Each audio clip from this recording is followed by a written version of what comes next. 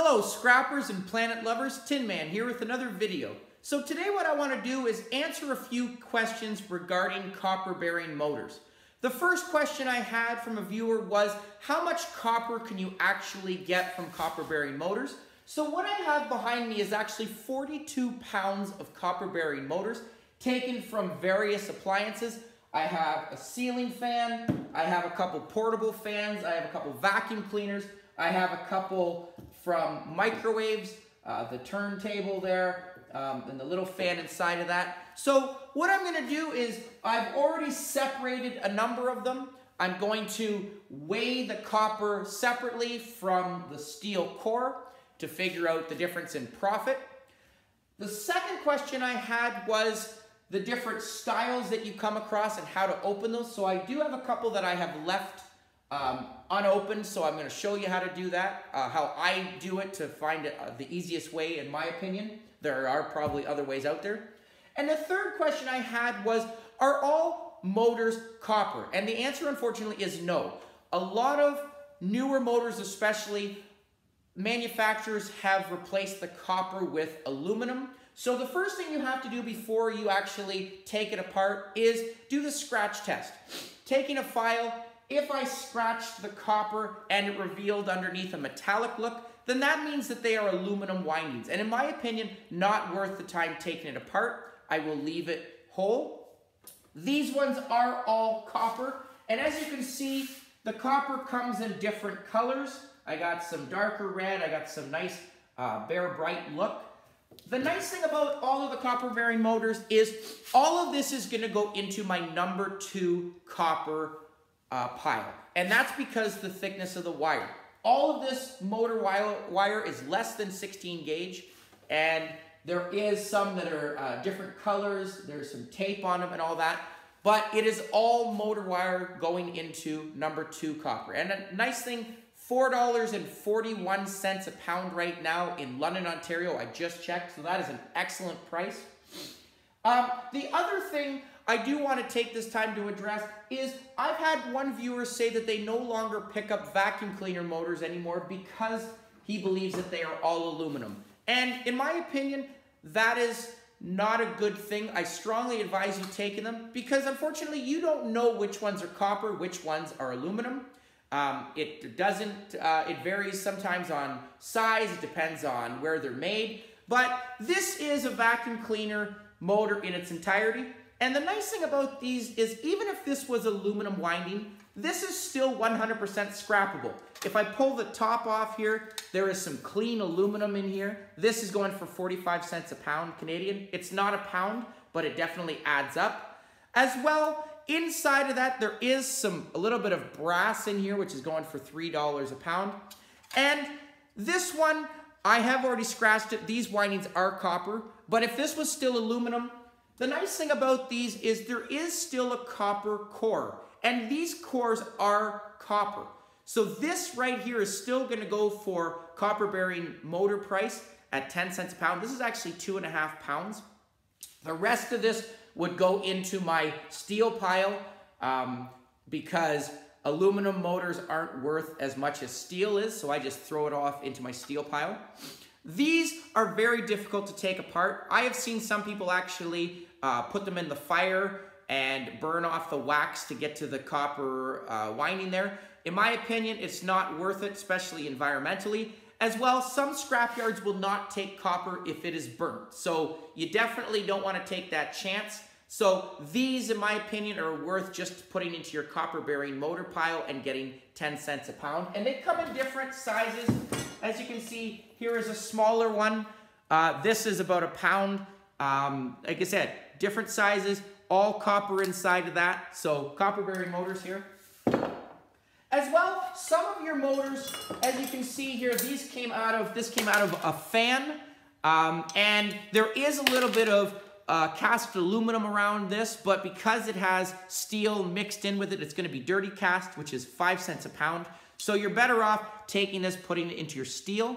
And you also want to check sometimes the little bearing in here. I have one that I've taken out of a larger fan, but as you can see, this bearing, I've scratched it. Hopefully you can see it in the light. This is actually copper. And for this experiment, I am not using, this is about 3.5 ounces. So they do add up, which is nice, but I am not putting this in the experiment. So you do want to check for those. The rest of this core is going to go into steel. As well, one thing I do also want to address is my ceiling fans. As you can see, this ceiling fan does have a nice ring of cast aluminum around it, but unfortunately, there is also going to be a magnet in here, so this is better off just putting it into my tin shred or steel pile for 10 to 13 cents a pound, and this is significantly heavy. So the styles of motors you're going to find are, some of them will have 2 windings of copper, some of them will have a large ring of copper around it. They're very easy to take apart. This is one of your motors from a microwave.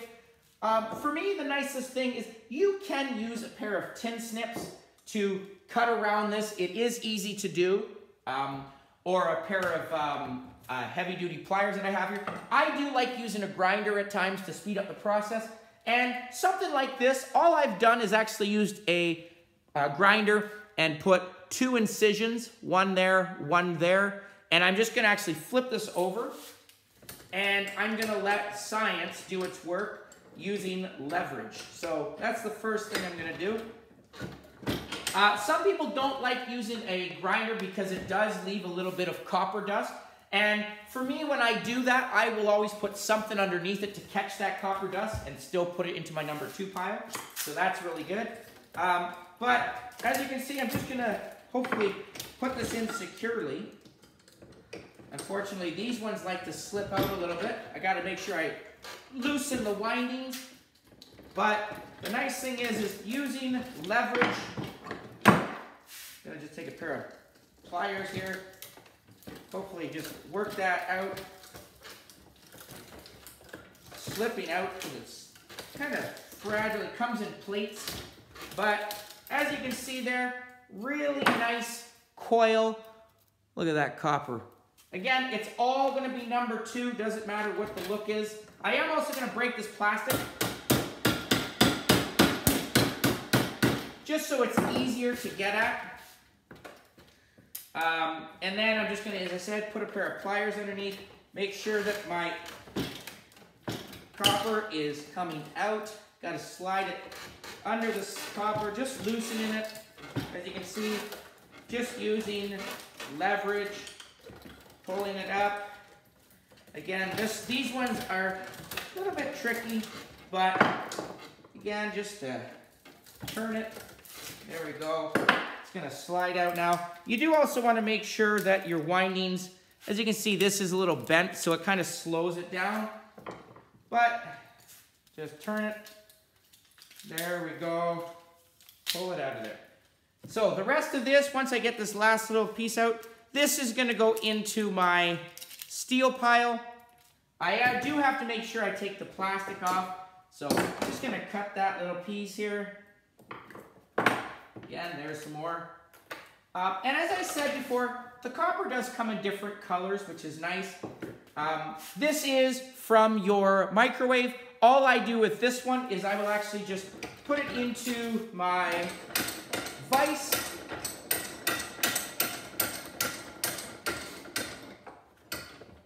I will hit it with a hammer, just as you can see there, hopefully. There you go. Comes out. The nice thing about this is there's still some steel in this. Gonna just pop the top off of this.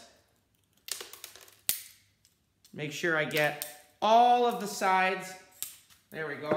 And this is just gonna fold out. So again, this does look like Bear Bright, very nice shiny, but scrap yards look at thickness of wire, so this is still number 2 copper. But look how beautiful that is. I have seen some people melt it down into ingots. I would love to get into that. That's my upcoming future plans, is getting a crucible. Unfortunately though, you do have to check with your scrap yards. Some scrap yards will not take melted copper because of some think of impurities. But definitely, like I said, checked. But I think I'm going to do it just out of entertainment and joy. Another type is your microwave rotating plate. This is a small motor, but very easy to open. Just taking a hammer. As you can see, the cap pops off. Just going to open it up with a screwdriver. So here's some more tin shred. A few gears in here. Just going to empty those out. Okay, and there's another plate underneath this. So I'm just going to grab that plate. Just going to pull it. There we go. So pull that plate up. Okay, I'm going to hopefully grab it. Okay, there we go. Get that plate underneath. Got to get that screwdriver under there. We go. So, as you can see here, another nice piece of tin shred. There's going to be a nice copper spool in there as well. Just going to quickly cut that off. There you go. Just going to also speed it up. Just cut it in half. Okay, again, because it's number 2, scrapyards are not going to say anything about a little bit of tape on here. So there, make sure this is really the only garbage that I have. There is a little bit of brass. Those prongs I will take off and put into my brass pile. But there you go, another little bit of copper. The last style that I have is one of the ones that goes around. And all I'm actually going to do for this one is take an angle grinder. I'm just going to grind around one side. And as you can see, I'm going to get a disc like this. And then afterwards, I'm going to use a punch and pop it through. So for this one, I do want to make sure I put on a glove. There might be a little bit of copper dust, as I said, so that is where I will use this. I'll use my grinder.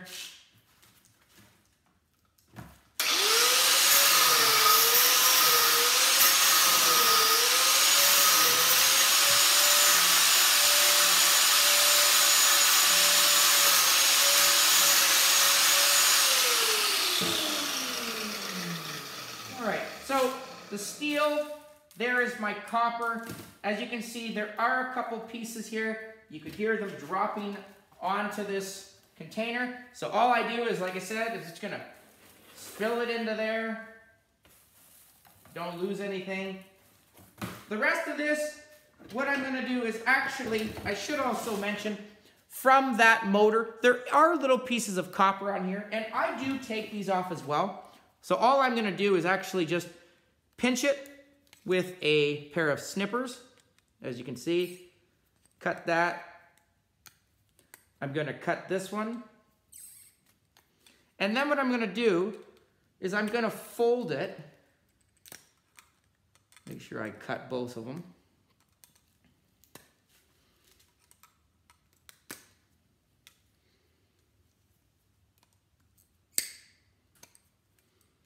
As you can see, here is a little bit of copper as well. It doesn't look like a lot, but it all adds up. Okay, and there are going to be 2 pieces from both sides. As you can see, there's another nice piece of copper. Okay, and the rest of this, actually, if I just fed it through, which I should be able to do once I grab it with a pair of pliers instead of cutters, but it will slide through, as you can see. Pull that up. There you go. There it is. So I would get all that copper as well. It all adds up. And the rest of this is going to go into tin shred.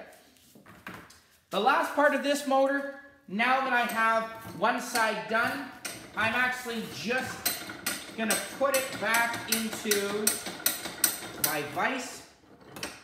And I've seen people use different things for this. For me, this is the best way.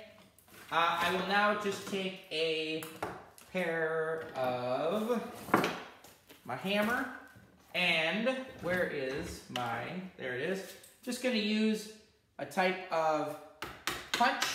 As you can see, I start working at different coils, And most of it is just going to slide out ever so easily. Patience. This for me is very therapeutic. There you go. So, there is my copper. It's just going to slide out the rest of it. Beautiful. Now, the nice thing is there are going to be a couple of these little plastic things. These I will take off, but I do not take off the tape. You do want to make sure you take off any wire on here. That you definitely have to make sure you do, because if you don't take off the wire, they may say that it is, you know, copper wire. You know, sometimes they want an excuse, depending on your scrap yards, to give you less of a profit. So you do have to be careful on that. But I will remove that wire. There we go. The rest of this is going to be nice, clean copper. So, moment of truth. Here we go. I'm going to first weigh my tin shred. Here's my scale. So, I have, as I said, tin shred is also going for 10 cents a pound. I had 42 pounds to begin with. All of these are fan covers. Make sure I get all of my tin shred in here. I also want to make sure when I do this, I also include my screws that I have from the fan, because the screws also will count. And I have right here 32 pounds of steel. So, we'll see what happens there. That's 32 pounds. Now, what I want to do for this one, because I have less copper, obviously it's not going to weigh the same. Hopefully that means I should have around 10 pounds. We'll see what happens. Give or take. Make sure I scale this. Set it at 0. So, here we go. I already have 3 pounds there. 5, 6, 8. I have 8 pounds, 10 ounces of number 2 copper. So, going from $4.20 a pound, I just made $4.41 times 8 3/4 pounds. So well worth your time and energy profit, which is awesome here. Maximizing your profit. As well, I still have $3, I said, what, 31 pounds? $3.10 worth of steel here. So great payoff, well worth your time. Very easy to do. Hopefully this was informative. Hopefully you learned a couple of tricks here. As I said, make sure if you do use a grinder, put something underneath it to catch the last bit of dust. It is a great time to get that copper, and definitely copper buried motors, a great way to maximize your profit, taking out that number 2 copper. Again, hope you enjoyed the video. Please comment down below, like, share, subscribe. Want to wish all of my viewers a very happy Christmas and New Year. Hopefully this year brings you lots of peace, joy, and happiness. Thank you again for watching. Tin Man out.